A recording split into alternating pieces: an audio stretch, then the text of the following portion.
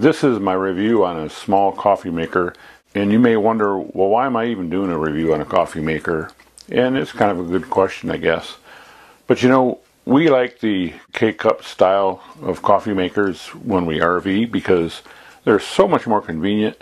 They don't take up as much space, and a lot of times with just the two of us, you know, we don't have to make a full pot of coffee.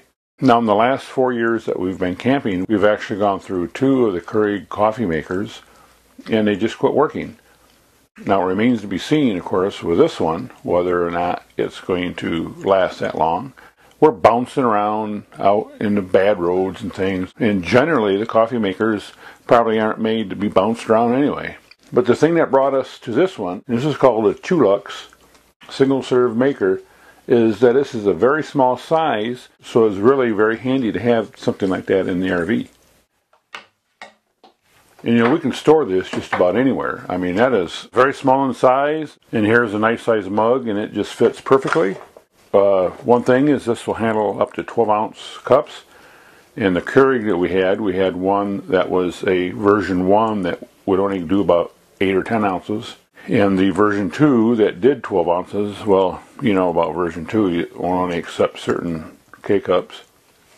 And so, you know, we're just got kind of tired of all that mess. Plus, the last one we had, you know, you had to lift the top up, let one light blink, and then you had to pour it in, then you had to lift the front up until another light blinked.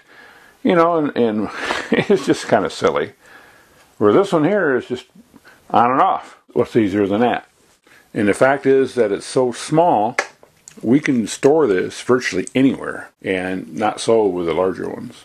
And of course, you know, you typically lose a little bit of water when you use these type things due to evaporation. So even if you start out at 12 ounces, you're maybe down to 10.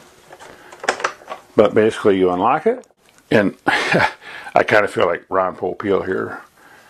And just nice big reservoir you can pour the water in.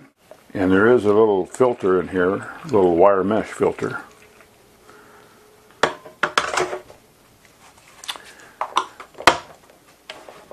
Then you press that down and lock it.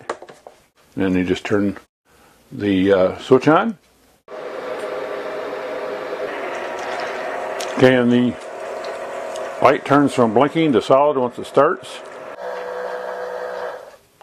And power is off when it's done, and we're at 3 minutes and 12 seconds from push the button until the button turns off. And we didn't really lose a whole lot of water to evaporation. Now it remains to be seen how long this will last, but you know, this is less than $40. Well, I'm going to have a cup of coffee.